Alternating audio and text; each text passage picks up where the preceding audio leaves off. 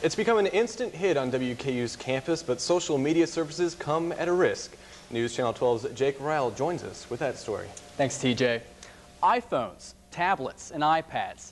Technology is all around us, and it's that same technology that makes the world a little smaller. We checked in on a new service called FourSquare to see how WKU is promoting it, and a security concern about the information users put on it. Now more than ever, college students crave for instant gratification. Internet services such as Skype and Facebook have made this possible.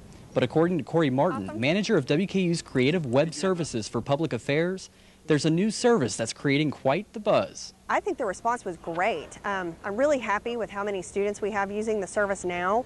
The WKU page, which is just foursquare.com/WKU, our particular page has 700 followers right now. Plus, we have about another 300-400 people that added Foursquare on their phones. Foursquare allows users to do three things: check into buildings, let friends know where you are, and receive special discounts. For instance, if you go into the WKU store and you check in, you actually unlock a coupon for a discount for something at the WKU store. But all of this comes at a price. Checking into a location on campus tells your friends where you are. More importantly, you tell the world where you're not. This gives any uninvited person access to invade your privacy.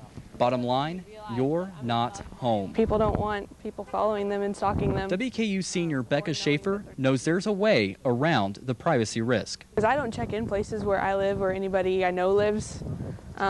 Nobody knows where I live. As Corey Martin suggests, even with the privacy risk, WKU decided to keep residence halls on Foursquare. She also suggests using discretion with Foursquare because you just never know who may be watching you. And you should note, if you live on campus, the risk of invasion of privacy due to Foursquare is minimal due to security barricades inside the residence halls. But if you do venture off campus, Corey Martin really emphasized caution when telling the public where you are. All right, very interesting. Thank you for that, Jake.